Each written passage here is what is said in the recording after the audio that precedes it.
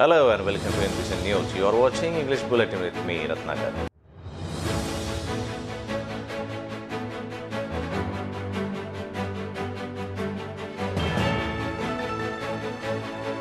The news in detail. The second dose of human trial of Covaxin has been administered to 7 people, including a woman, in the Gillurkar Multi-Speciality Hospital. As per information, no side effect was seen among them in the last 14 days. Hospital Director Dr. Chandrasekhar Gillurkar confirmed that the vaccine is safe. Around 12 centers in the country have been selected for the human trial of the Covaxin made by VIDHRBHA by the Drug Controller General of India. Gillurkar Hospital in Nagpur is included among them. The Central Admission Committee has announced the start of the second phase of Class 11 admission process from Wednesday. As per the information, the students can fill option forms in this stage. The phase will continue till August 22nd. The student who have already filled the Part 1 of the application form can now fill the Part 2 of the application form. Under this, they can select the college of their choice. Those students who have not filled Part 1 of the application form till now, they can also participate in it. They will have to fill the application form first, then the second form.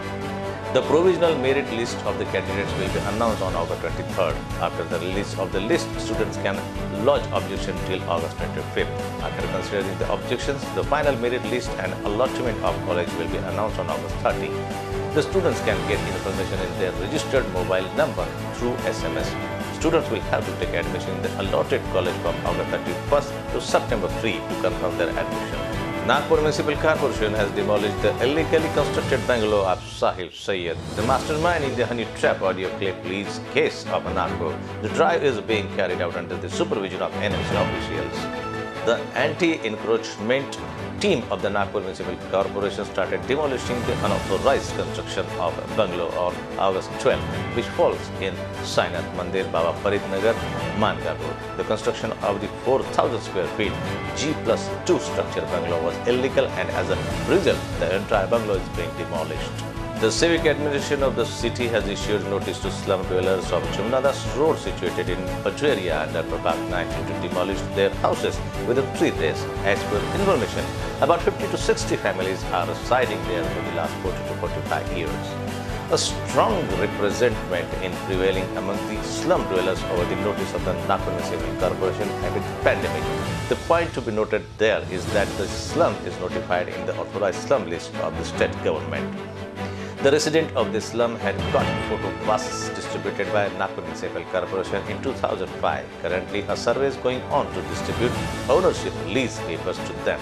Due to COVID-19, the survey has not been completed. Recently, a meeting of citizens under the leadership of Corporator Prabhak Dayashankar Tiwari to solve the grievances of people. He asked the citizens to send an application to the Additional Commissioner of Gandhibagh Zone with a photocopy of documents. He said that the notice given by the Nagpur Municipal Corporation Administration is unjust as per the rule of the slum protection of Maharashtra government. In view of COVID-19 situation, District Collector VIDHRBHA appealed to the citizens that this year the Ganesh idol size for mass level should be 4 feet and for household festival should be 2 feet. This year, people should install metal or marble idols. Eco-friendly Ganesh festival is preferable. The immersion of Ganesh idols should be avoided and people should immerse their idol in the next year if possible to protect people from infection. VIDHRBHA appealed people should celebrate Ganesh festival in a simple manner at their residence and not on a mass scale. The guideline except urban areas included for mass level festival, the Ganeshotsav Mandal are required to take prior permission of a municipal corporation, councils and a local administration as per the planning. The pandal should be small in size and according to the rules by the administration. The Ganesh festival is in a respective houses should be celebrated in a simple manner. No decoration is required. Under the leadership of Bala Saheb alias Prakash Ambedkar, the national president of the underprivileged Bahujan Aghadi, the VIDHRBHA Andolan was held on Wednesday at Hindi More Bhavan Bus Stop, Jasana Square. Today's protest was organized at the district and taluka level across Maharashtra. Ambedkar himself led the protest in Nagpur. Addressing the people on this protest, Bala Saheb kept the state government on high alert. Maharashtra used to be a state that instructed others, but now it has become a state that follows the order of others.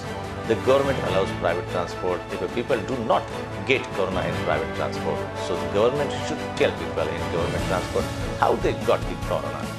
At the same time, Bala Sahib also gave a warning that today's protest is only to warn. If people's lives are not made easy, we will start a massive protest after 15th August. Well, that's all from this bulletin. For more updates in and around the city, stay tuned with INBCN News. Till then, Ratnakar says goodbye. Please do take good care of yourself.